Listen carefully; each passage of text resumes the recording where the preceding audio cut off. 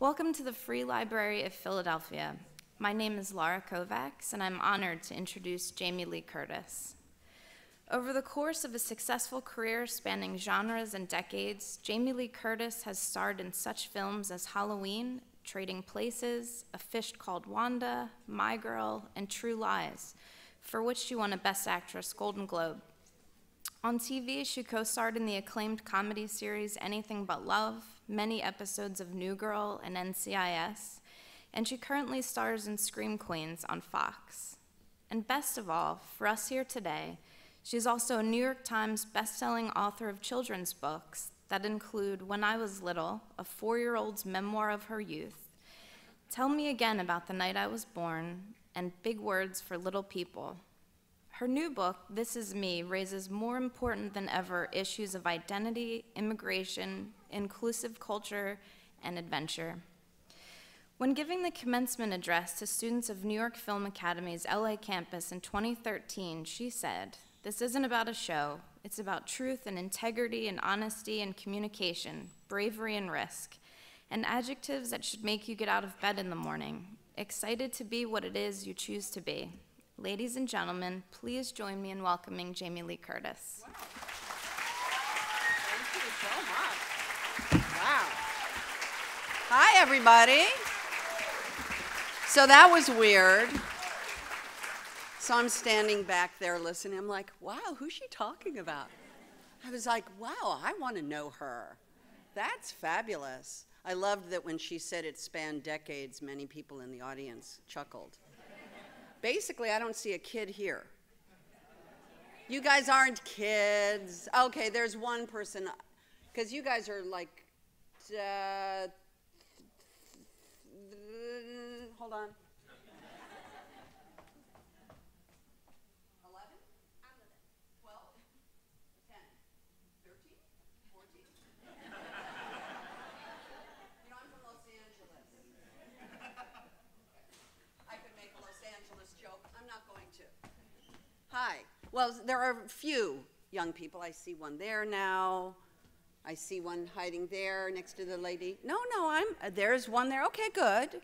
But the reason why I brought it up is that the sort of generational laughter, of course, is when you hear the word decade associated with you, you go, ah, right, been here a little bit.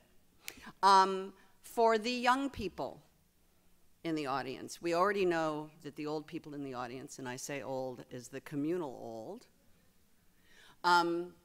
For you young people here today, I'm going to kind of establish my street cred with you, and then you guys will be really quiet and look at me like, really?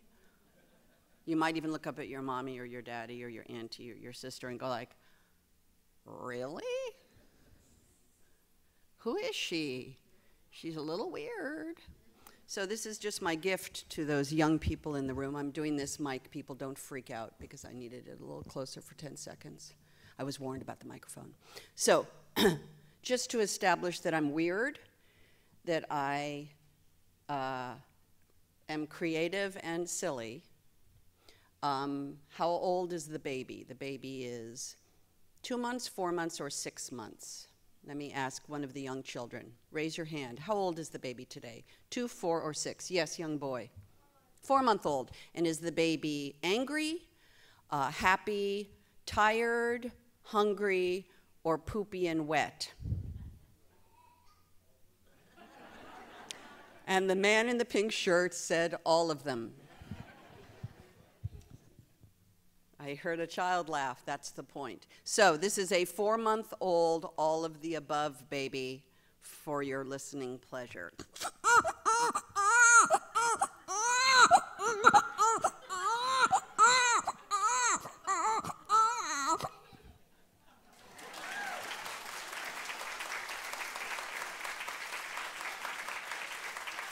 Okay.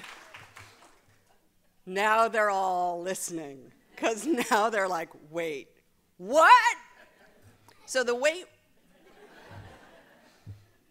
that laugh is why I'm here. And I paid that child to laugh right at that moment. Because a child to me means laughter and innocence and joy and crying and wet, poopy, tired, irritable, all the rest. But it's really the laughter and the joy and the experience of being alive, which is embodied in a child. And it's the reason all of us, as we get older, look longingly at those very children with that missing our own, if we were all lucky enough to have them, or even if we're grandparents, that beginning of separating, which is the circle of life, which is the beginning, middle, and an end, which is beautiful and is the glory of being alive. And I will tell you, for the people here that care, you know, I've been an actor a long time. For the children in the room, you understand what it means, some of them, to be an actor, to be a pretender, if you see a movie, to all these young people in the room, if you end up showing them Beverly Hills Chihuahua,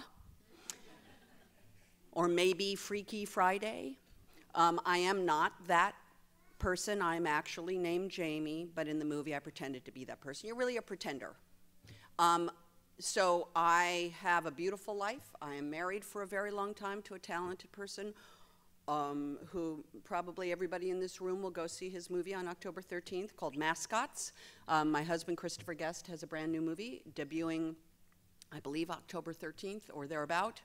Rush out and see it. It's super funny, about the life of people who are those sports mascots under the foam heads. You're already laughing and you haven't seen the movie. But, you know, I have a very happy life. I have a husband, I have children, and I was very content with my busy life of being an actor and a mother and a daughter and a sister and a wife and a mommy. And being a mommy is the absolute greatest job of my life, bar none. And when my 4-year-old, who here's 4? Anybody got a 4-year-old in the room? We got a 4-year-old right there? Love 4-year-olds. So when my 4-year-old was 4, I know that makes no sense, but it did to you. When my little girl Annie was 4 years old, this is what happened. She stomped, and yes, 4-year-olds stomp a lot. My 4-year-old stomped into my office where I was sitting one day. And this is what happened. She went like this. When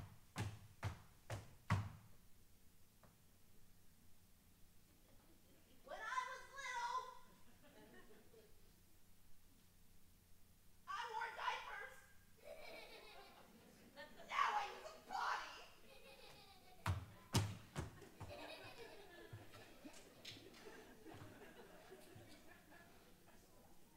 I remember where I was sitting. And I remember she left the room, and I thought, wait, what? Like, that's nuts. Because, you see, all she looked to me was little. You know, my 4-year-old, when you have a small child, all you're doing is looking ahead. From the day they're born, you're looking ahead. Their clothes stop fitting, like a week later. Right? You get these clothes, you think, okay, I'm set. And then you put on the same onesie a week later, it doesn't fit.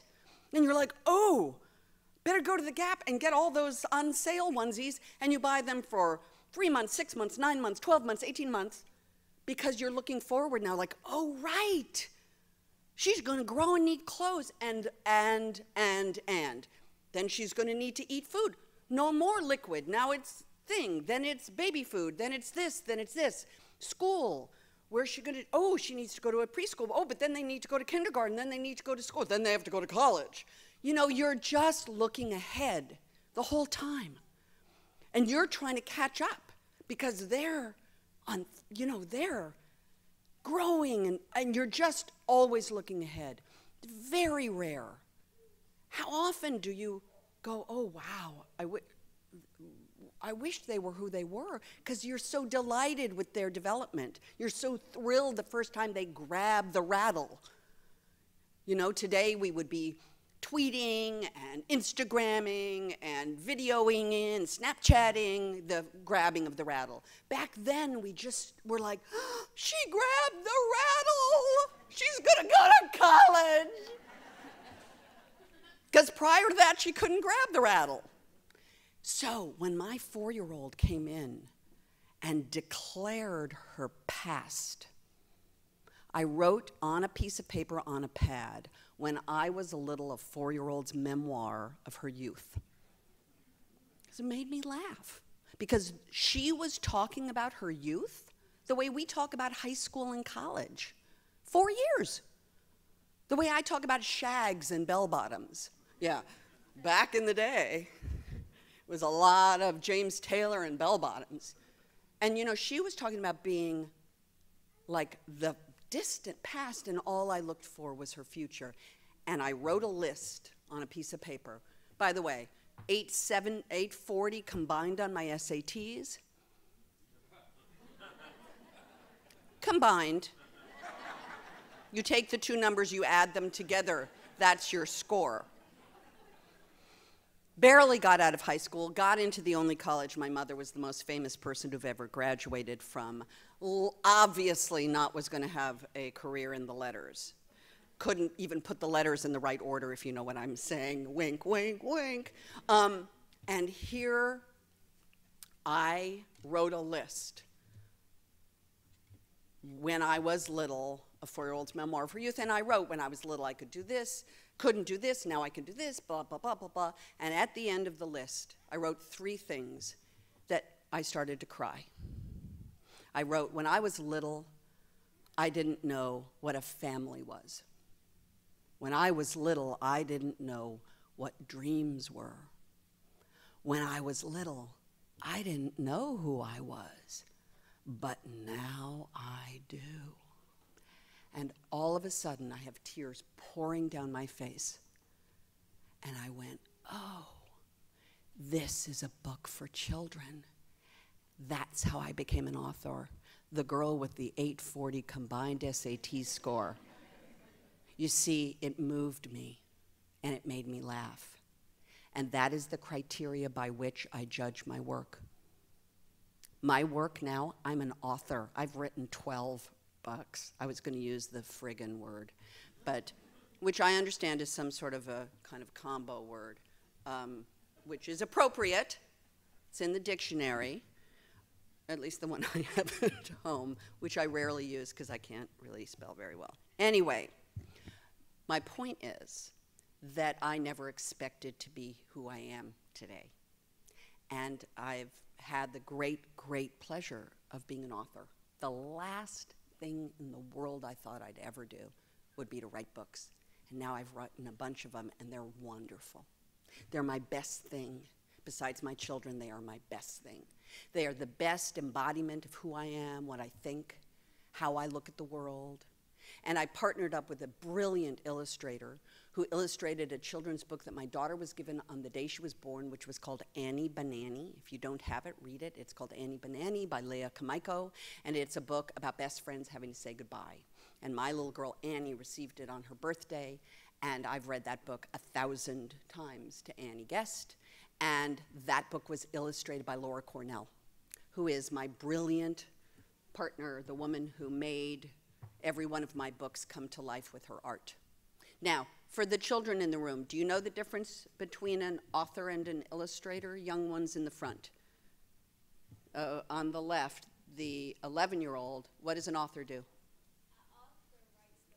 Okay, and 14 in purple, and what does the illustrator do?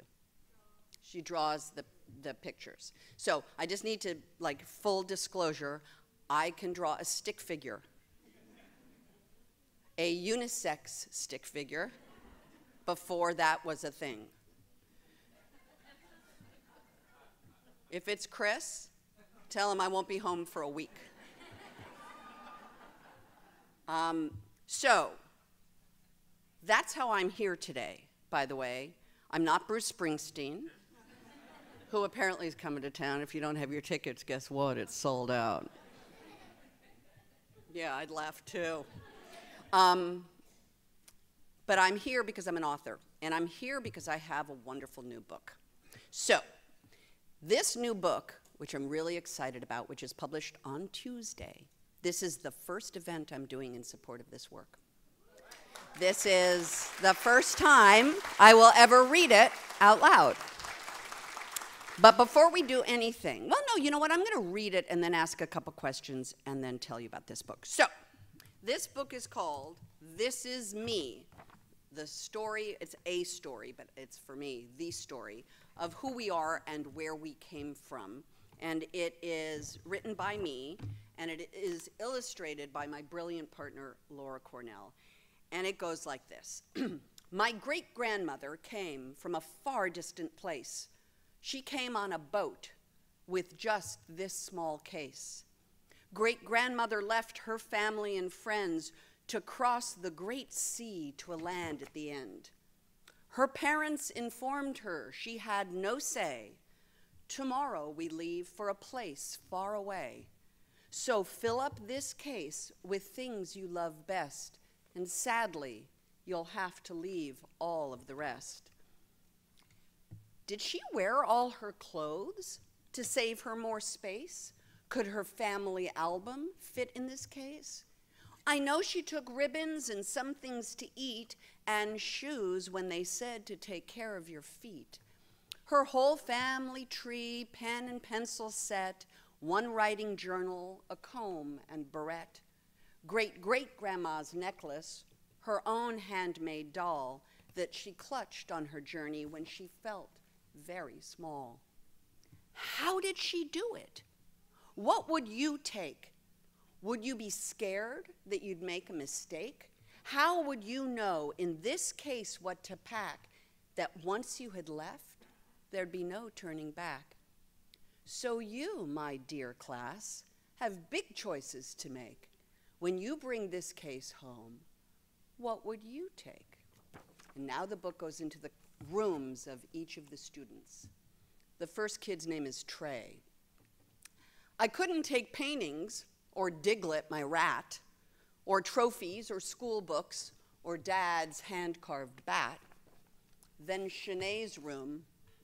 I take lots of photos, and the doll my gram sewed, and my first-in-line ticket to Katie's first show. For those adults in the room, her name is Katy Perry. She is a popular singer. I think she sings. She sing?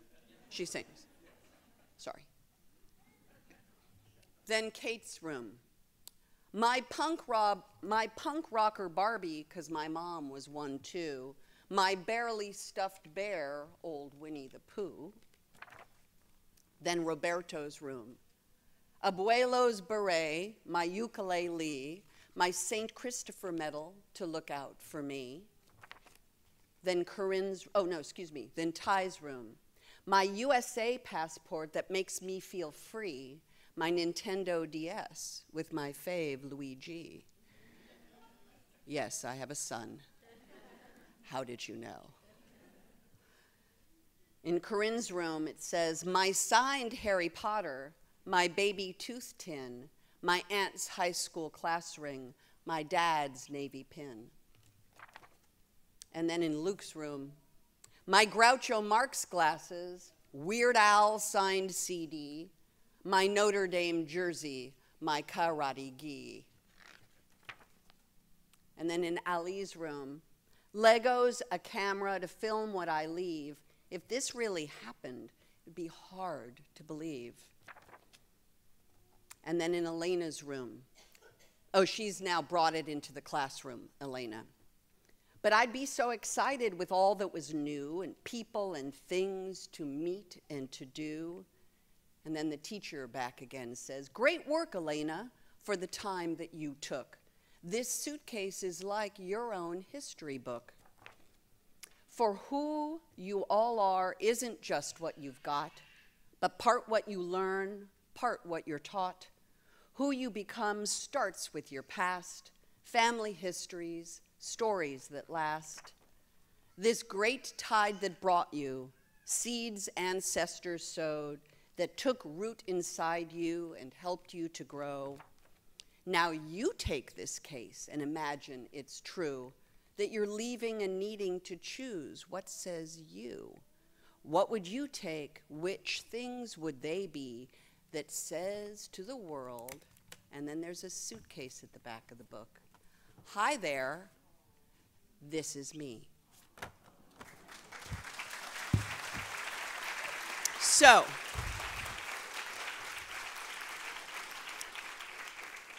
what this book is an identity kit, if you will. You know, I'm of the age now where I am very much established who I am. And as we get older, you know, we very much, I hope, it's the reason why we go through high school. It was not a good time. You know, to find out who we are through adversity, through accolades and accomplishments, through loss, through birth. It establishes who we are and what we care about. And we live in a country where we're allowed to say who we are and what we care about. And for me, the story that all of us share is that we all came from someplace else. Every single one of us in this room, their ancestors weren't from here. They were from someplace else. And the adventure of their lives were to leave where they were from and to come to America. And this book is really about the promise of freedom and the ability to establish who you are and the joy of establishing who you are. And for me, it's the term I would use for it is an object lesson. It's a way to use items as a way to say this is who I am. So I'll give you a couple examples of what I would take in my suitcase before I open it up and let you ask questions. The first couple things that come to mind is my first edition of Go Dog Go. Now, I don't know how many people in this room have ever read Go Dog Go by P.D. Eastman. It is a book for children. It's an easy reader book. I guess that's why I like it.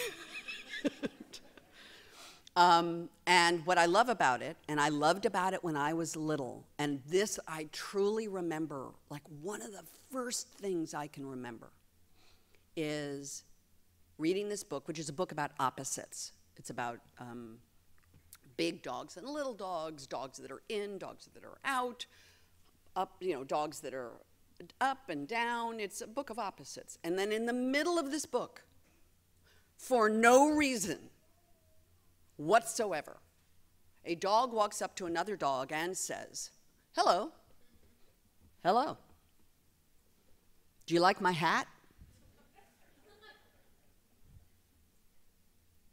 "No, I do not like that hat. Goodbye." Goodbye. Seriously. What? When I was little, I got that joke. Do you know what I mean? Like, I think that solidified my sense of humor. I think it was like finding the Holy Grail and going like, oh, it explained the world to me. Do you like my hat? There's just something so weird about it and me that I would love the non sequitur, "Do you like my hat?" in a book about opposites. And then, by the way, halfway through the book, up, down, hot, cold, in, out, hello again, hello again. Now do you like my hat? Nope, I do not like that hat. Goodbye, goodbye, again. And then, of course, at the end of the book, there's a big dog party, and they're all up a tree, and they go up the tree, and then at the big dog party, once again, hello again, hello. Now do you like my hat? Yes, I do. I do like that party hat. Goodbye, goodbye. Somehow, for whatever weird reason, that book spoke to me when I was a child and speaks to me today about the randomness of humor and about the joy of knowing that that's who I was when I was little, that I loved it. So that would go in my suitcase. I have a first edition of that book. I would put my first edition of East of Eden, which I think is the most beautiful book ever written and has some of the most beautiful, weirdly enough, op-ed prose in the middle of this book that you're like, wait, what? Wonderful book by John Steinbeck. I would probably try to fill my suitcase with first editions of books since we're in a library, and we're in the best library, and the Philadelphia Free Library. And I am honored to be standing here in the Philadelphia Free Library on the launching event of my new book. So thank you for having me, Philadelphia. By the way, just so you know, when books are published, the people that publish them, called publishers, I knew that. I got that one right on my SATs. Do you know that the first call they make, the Today Show, to try to get their authors on, second call they make, Philadelphia Free Library. Because you guys book up so fast, and it is such a coveted place to bring your written work. So I've been told about the Philadelphia Free Library for a very long time, and I'm thrilled to be here. So I would fill my suitcase with books if I could, but that would take up the whole suitcase, and that isn't what I can do. So there are a couple other things. For the adults in the room, you all know who my parents were. Thank you. And my parents were once married.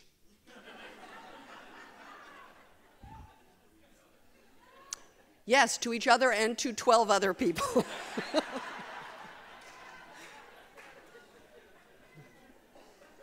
I'm doing the math now. I didn't do well on that part of the SAT. But there was a moment where, you're right, they were married to each other, and I apparently liked each other a little. And there was a little gold box that my father gave my mother, and it says Janet Hart Tony on it. And my mother had it all these years, even though their marriage ended and they all married many other people. For some reason, my mother kept it, and I don't know the story of it or why it was a gift, but somehow it represents my parents. Golden, shiny, beautiful. Seriously, you know, for when you have famous parents and you have nothing but pictures of them, those pictures don't really mean anything. They feel very contrived and very, you know, fake, because it was a machine. But this object lesson meant something to her, to keep it. And when she passed on, it meant something to me. I would take that, and I've filled it with my grandmother's wedding rings, my baby necklace from when I was in the hospital, gifts from my children, my son, my daughter, each gave me small objects. My mother used to wear a pendant around her neck that had my birth year, my sister's birth year, and my mother's birth year and date, and our birthstones, a medallion she used to wear whenever she traveled as her safety object. I would put that in the little gold box. So I would fill the gold box with, obviously, a lot of those personal mementos. There's a beautiful plate my daughter gave me that says, "Live the life you've always dreamed." Thoreau. And it's a beautiful plate, and I love it. I have a framed photograph of my sister Kelly. When I got married, I just sounded like I was from New Jersey. I'm from Los Angeles. I must be closer to New Jersey than I am to Los Angeles, and all of a sudden I'm picking up all of a sudden I'm gonna be on the Today Show saying, when I was married, so long ago, oi. When I was married, wow, what was I oh, I know. My wedding gift from my father was something I asked for, which was that the only time in my entire adult life, my entire life on the planet Earth, that my entire family was in one room was at my wedding. And that was the gift I asked for my dad. I said I would like all my siblings, and you, and my mother, and my stepfather, and my stepfather's mother and my sister and my husband's entire family, all in one room. And that was, so I have a photograph. And by the way, nobody's looking at the camera. I mean, it's one of those things where we took it quick. I remember we kind of were taking pictures. It was not a fancy wedding. And it was that thing where it's like, okay, let's just all get in one picture. And you know, somebody's got a baby and somebody's turning this way and somebody's talking. I mean, it's just this, it's kind of a perfect photograph, if you will, of my family. But it meant something to me, obviously, and it would be probably the second thing I'd put. Go, dog, go, and then maybe my family portrait. Go, dog, go, though. Come on. Come on. So, obviously, other small items that are important to me. But just to give you an idea of what was important to me, that if I needed to plant myself like a seed somewhere new, those would be the objects that I would choose. Now, the book obviously is for young people, and it is about adventure, about just even the beginning sense of who are we and what's important to us. And so the book, what I love is that it has the suitcase in the back, and so when you take the book home tonight, or if you're grandparents, when you have your grandchildren come over, or you go to their house, you get the opportunity to really talk about this stuff. Tell them what you would take. Fill the suitcase up yourself. It's a small little suitcase at the back of the book in order to fit it into the book so that the book wasn't unwieldy, right? There's no L. 840. It's a small suitcase, but it does, and I'm a photographer, and I put my Leica M6 in there and it fit. So, that's what the book is. It's about communication. It's about us talking about who we were and who we are, and what our grandparents gave us, and what we have on our own. So that's the intention of the book. It's an inclusion book. It's a book for families. It's a book, really, about our identities and how we form them as we get older and decide who we are. So that's my new book for children. This is the first time, God bless you, I have ever read it or been in a room of people. And it is time for me now, correct? Where is he? See, I'm telling you, I am my own MapQuest. You should people say to me, oh, I use Waze. I'm like, Waze? I am Waze. And I have people call me. And no joke, I'm such a good Waze person and MapQuest. What's the other one? Google app. Google app. I scoff at you. I am Google Apps. And there was a day where my sister worked with me for 10 years as my assistant. She was a way overqualified person, but for a period of time needed a full-time assistant, and it came with benefits, and I kept saying, I'd rather pay you. She was looking for a job. It was like, hello, hi, over here, sister. Anyway, my assistant. And she's my kid's aunt, so it's really she's my assistant aunt. Kelly, whose picture I would put in my suitcase. A picture of us on a bike where I'm sitting on the seat and she was riding me. The way you do. It's a beautiful picture. My sister and I were talking on the cell phone, hands-free, and we were driving someplace, and we were yakking, and I was trying to navigate the city of Los Angeles, where I live, and I am known to back down alleys, and you don't want to know people like me. And I am circumnavigating traffic and going down an alley and then a one-way street and then another alley, and I'm literally going behind 3 streets of buildings, going down an alley, and I'm talking to her on the phone, and I'm saying, we have to do this, and we have to do that, and we have to do this, and all of a sudden I see a car coming, and I'm like, somebody's in my way, and I look up, and it's my sister. 2 LA girls. So, anyway, I do not always write in verse. My first 2 books, when I was little, a 4-year-old's memoir of her youth, and Tell Me Again About the Night I Was Born, which is a book about how a family is built through adoption, I did not write in verse. And I never thought I'd write in verse, and it was not a direct homage to Go Dog Go or Dr. Seuss or anything. And then what happened was I was working on a third book idea, because now all of a sudden I'm a writer. Who knew? And now I have ideas. Wow.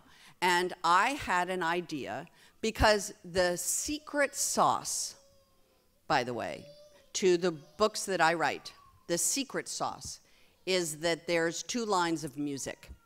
There's a line of music for the children, and there's a line of music for the adults. Because when you're reading a book, an adult with a child, how many adults, please raise your hand, have read books over and over again that you just want to burn? And I know you don't, we would never do that.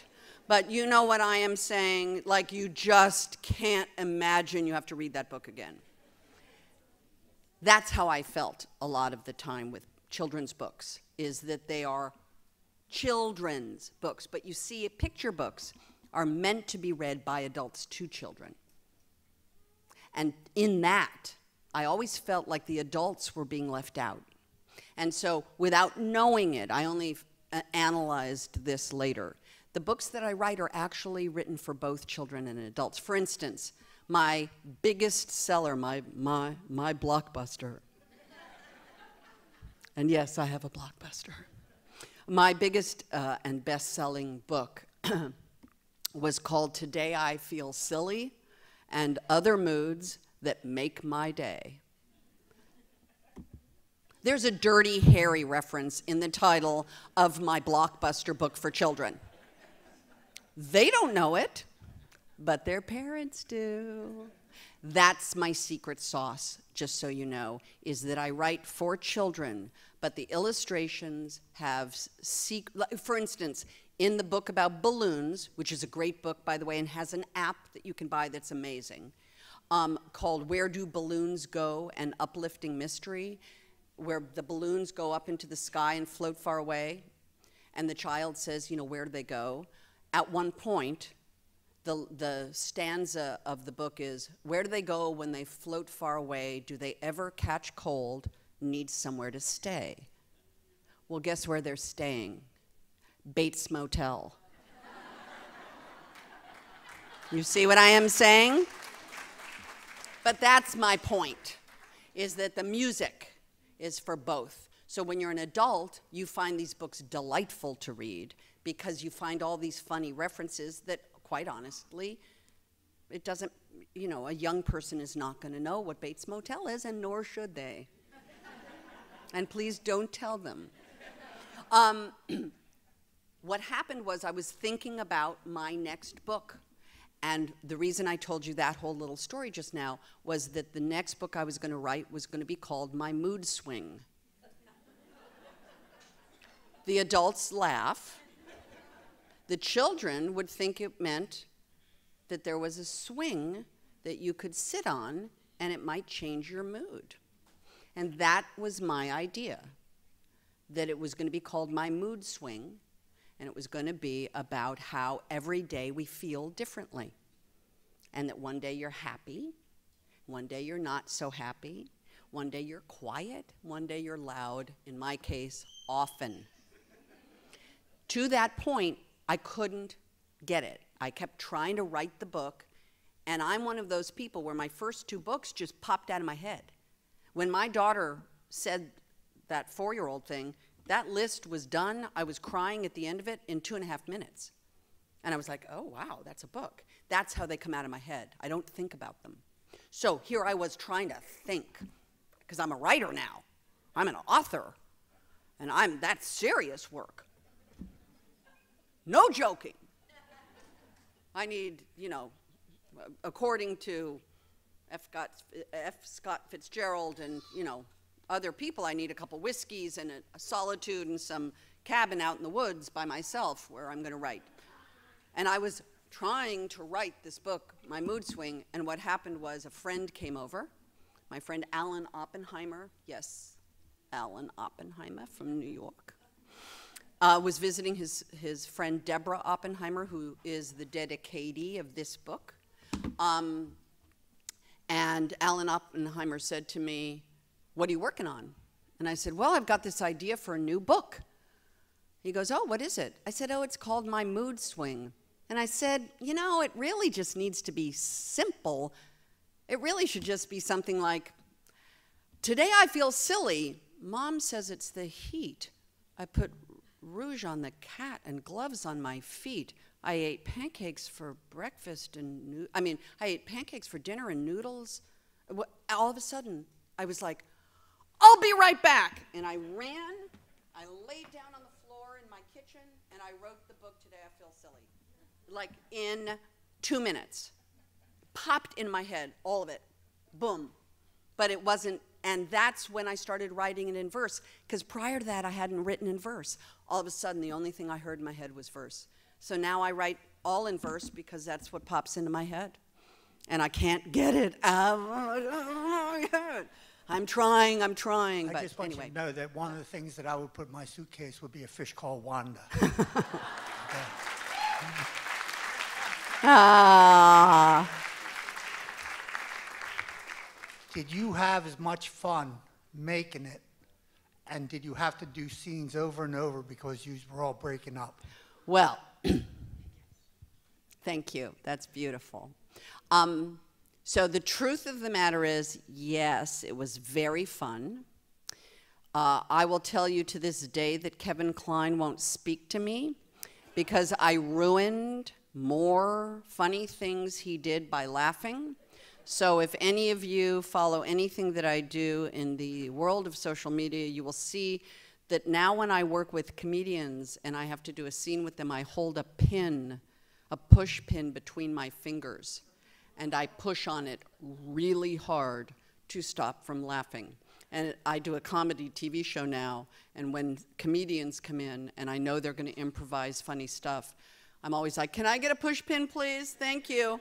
And then if you see my hand is sort of like this, I'm actually pushing really, really, really hard a push pin into my finger because it will make me laugh so hard. So it was fun, but for all the moms in the room, my daughter was 6 months old. We went to London to make this movie, and all I remember about A Fish Called Wanda, honestly, was crying, because I would get up at, 5 o'clock in the morning and be in a car by 5:30 for an hour's drive to the studio, leaving my crying baby in the hands of a nanny or my husband. And I would work 12, 13, 14 hours and then take an hour's ride home and get home and she would be asleep. It was very, very difficult. I appreciate working mothers. Of course, most working mothers have to work. You know, the regrets I have is that I worked when my kids were little, and it was very challenging for me, and I've never figured it out. And so unfortunately, my memory of A Fish Called Wanda was understanding the pain of separation with my baby, and really that my place was to be with her, to bond and to enjoy her littleness. And I just miss it, and I just remember crying and crying and crying and crying, and then laughing and laughing and laughing and laughing, and then crying and crying and crying, which I guess, as Joni Mitchell would say, laughing and crying, it's the same release. And then I could tell you the rest of the lyrics. I told you when I met you I was crazy. Cry for us all, beauty. Cry for Eddie. Sorry. I'm digressing. I'm going a little Joni on us. Some of the kids are like, Hi. Mom. It actually happened to me when I was 12 years old. My parents literally picked up and left Russia for Yes. the life in America. And I literally had to pack my bag.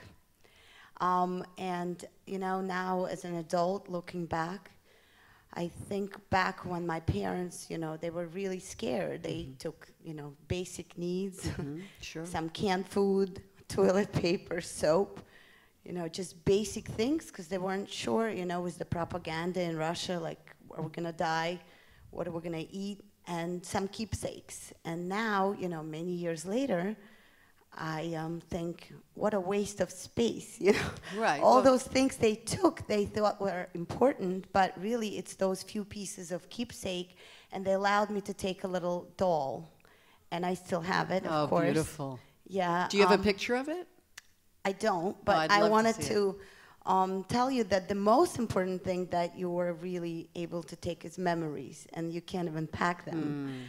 And I actually wrote, and I want to send with the volunteer, I wrote a little, like a skit as a joke about what it was like to pack those Oh, please. suitcases, and you will appreciate it. I will appreciate it He so wrote much. about that, and I just, while I think it's the most important thing to ponder what you would put in those suitcases, I think it's the most traumatic experience of course. real life. And I think we're so blessed, those that are born in this country Yes. and don't have to do that. Absolutely. And let me be very clear. As a card-carrying member of the United States and the political process that we are all entering,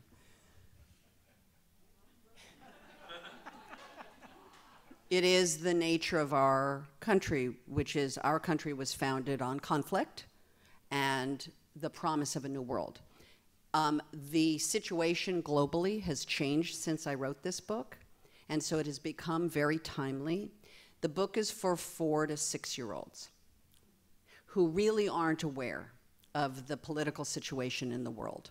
And this book is not intended, by the way, to try to unpack that for them, because there were people who came here simply on the promise. They were not escaping, they were not fleeing from a dangerous situation. They literally came here because the promise of freedom and the ability to choose what you did was tempting.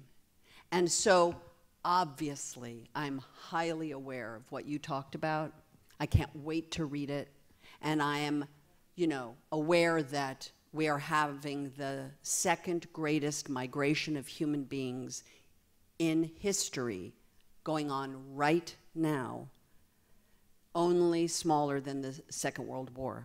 So I'm highly aware of that, and I just want to assure you that the book is intended for young children to, as an object lesson, to really say, today, who am I? What's important to me? What might I take with me? But on no level does it address the seriousness of exodus, of persecution, etc. It's truly a book for young children to just explore that beginning sense of identity. And I appreciate so much what you said, and I'm very looking forward. I'll read it on my trip up to New York, or down. Hey, 8:40, you guys. I knew it was near. I knew to do the accent. I couldn't tell you if it was up, down, sideways, or... No, I would have said up. I mean, I know we're Philadelphia. I've got it a little. But again, I'm from California. You know what I'm saying? When and why did you decide to leave showbiz and become a writer? And have you had contact with Ziggy Marley at some point? Yes. Bob Marley's son. Yes, I have. Okay. So Ziggy Marley loves my writing. And I actually wrote a beautiful, beautiful book called Is There Really a Human Race? Which is a book about competition and a book about this insatiable need to beat each other at things. And it's a great book for children. And he included it. He had me come and read it on one of his albums. And it was a real thrill for me to have him include that book on one of his albums to talk about peace. Sorry? Yes, the name of the album is called Family Time, yes. I have not left show-off business, just so you know. I actually am still actively showing off. And I show off on this TV show called Scream Queens, which is funny, a little dark, and wildly inappropriate for those 2 young girls who left in the front row. And way too young, inappropriate for you, young man. Anyway, it's a funny adult, young adult, mid-age young adult, TV show comedy, horror, comedy, inappropriate,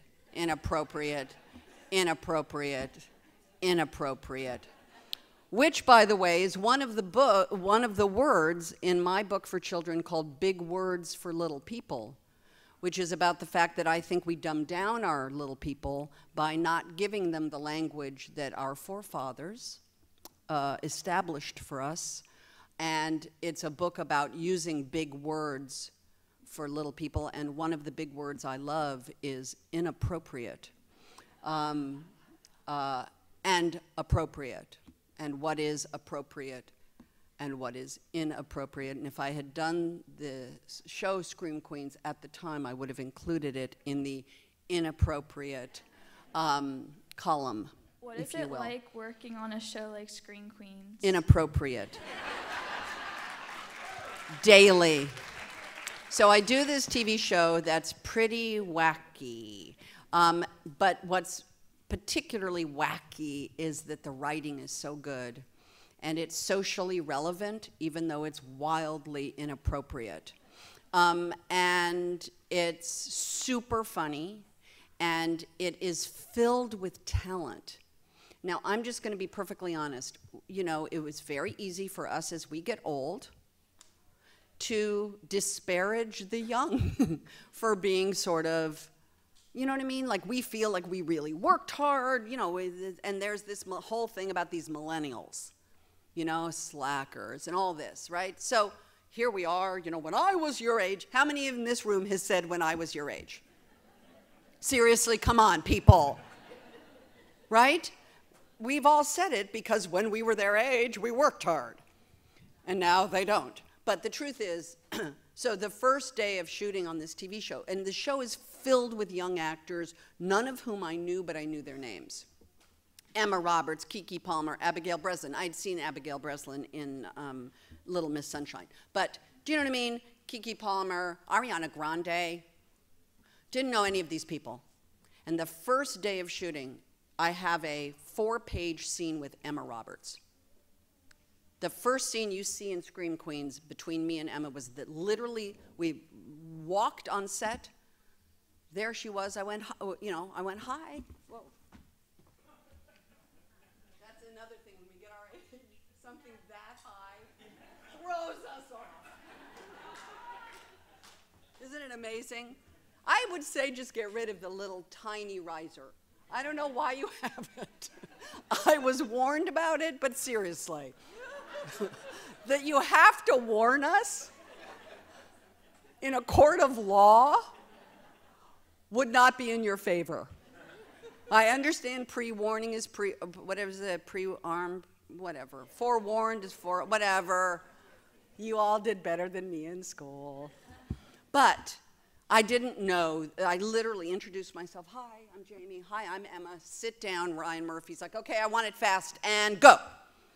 And I sat there, and this girl was astonishing. I sat there, and you know, who here plays any sort of sport like tennis?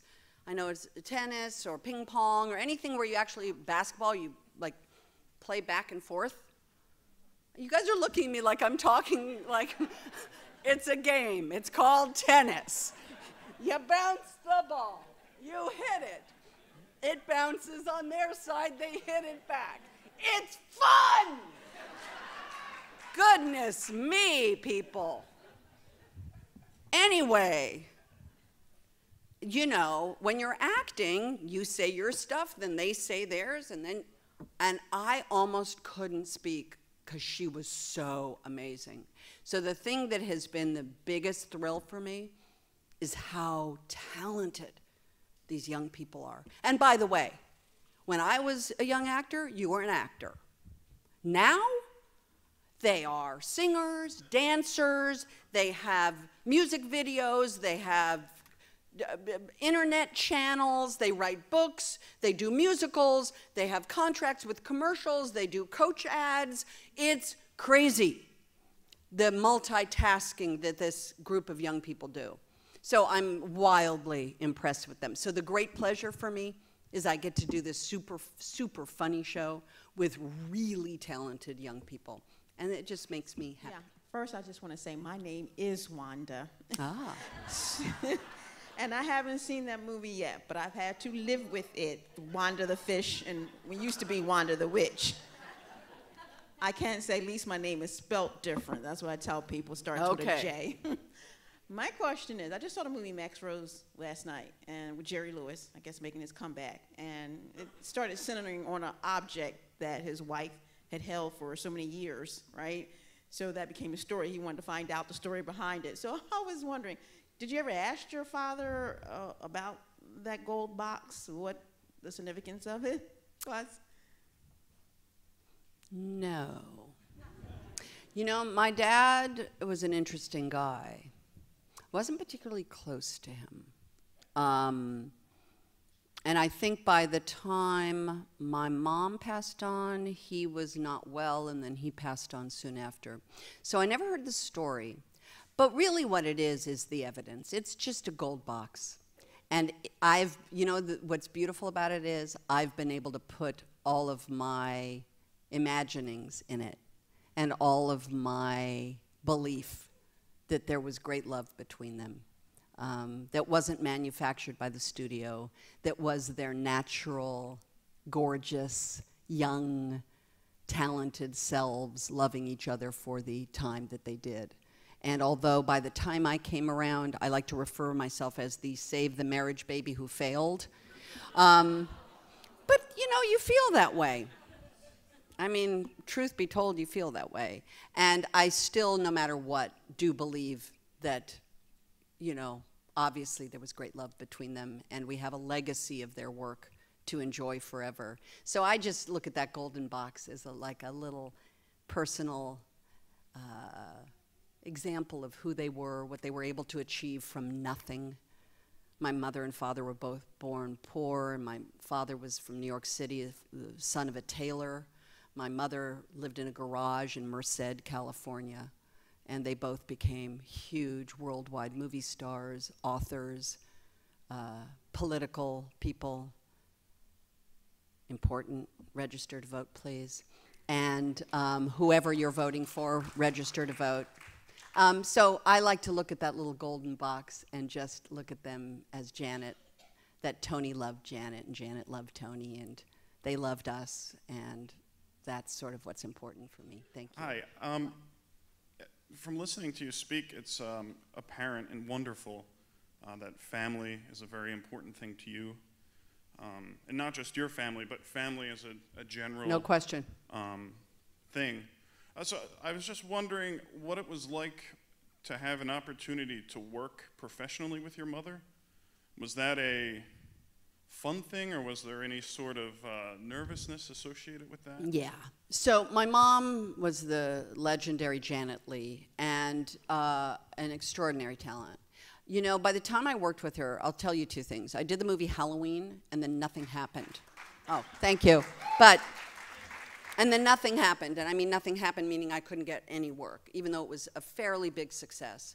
And the only work I got was two things before John Carpenter wrote the part in The Fog for me, which then launched me into basically horror movies for a while, which gave me my life, which I'm grateful for forever. But when I didn't get any work and I needed to work as an actor, here's what I did. I got an episode of The Love Boat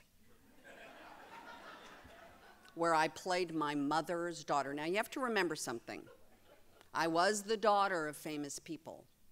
The movie Halloween should have given me some established cred of my own. The first and only job, the first of two jobs I got post doing Halloween, I played my mother's daughter on a Love Boat episode. The second job I got was I played basically Nancy Lopez on an episode of Charlie's Angels, where I was Cheryl Ladd's best friend and we wrestled alligators in a little river. At the point of working with my mother on that, obviously, I was frustrated. When we made the movie Halloween H2O, which was really my way of saying thank you to all the fans of that original movie 20 years later, they asked if they felt comfortable with me having my mom be in the movie. And I've said at that point, of course, it would be an honor to have my mother come in and do a little cameo. So if for anybody here who's ever seen that movie, my mother plays the assistant to the principal. I was the principal of the school. And when her last scene in the show, she's going to her car in this outdoor area of this school, and we have a scene. And when she goes to her car, it's the exact car that she drove in the movie Psycho. So for those who haven't seen H2O, I think that's called a Easter egg, right? Young people, help me out here. Okay, it's an Easter egg. Thank you all for coming. Anyway.